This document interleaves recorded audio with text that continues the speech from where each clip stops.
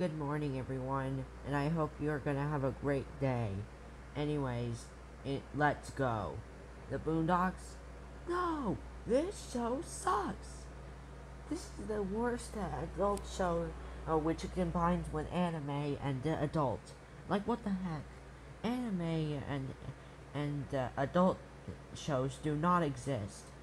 The show is about Huey, Riley, and their grandpa, and they like to go on stupid adventures.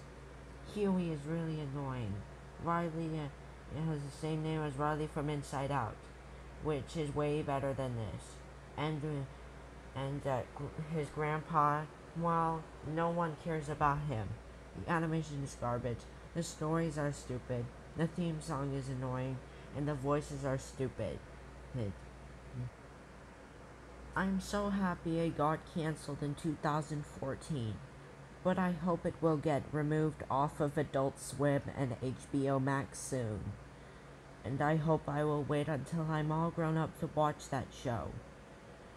I don't know who likes it or hates that show whenever fictional characters do not have opinions. So, the Boondocks sucks.